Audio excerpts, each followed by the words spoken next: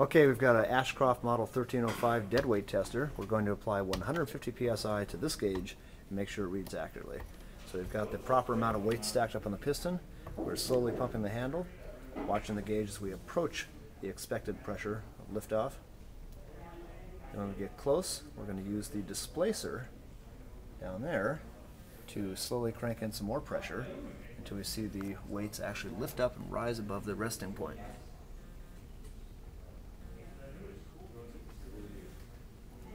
It's good to spin the weight so that we break any static friction free. There we go. The weights are now risen up.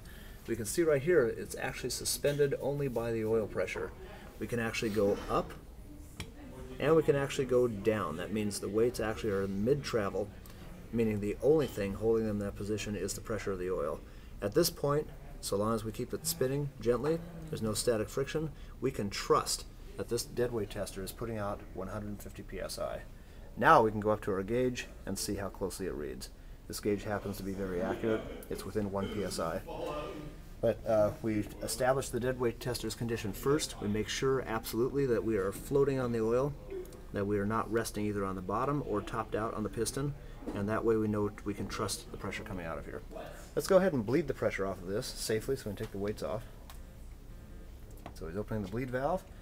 Our pressure is going down to 0. And as soon as we're down to 0 here, we can take all the weights off of the piston. This particular deadweight tester is a dual range tester. You'll notice when you take a look at the piston, it says H25 psi. That's what they call the high range piston. We do have an alternative piston here. It fits in the same tester.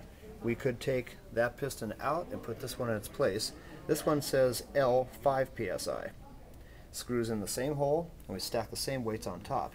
If we take a look at the weights themselves, we notice here it says L5, H25.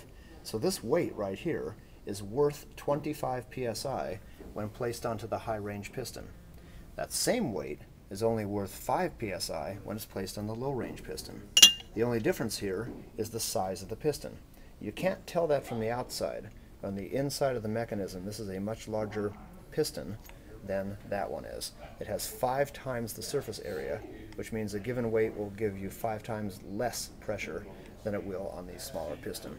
So dual range deadweight tester, weights that'll work with either piston, and that's the setup and testing procedure for a gauge.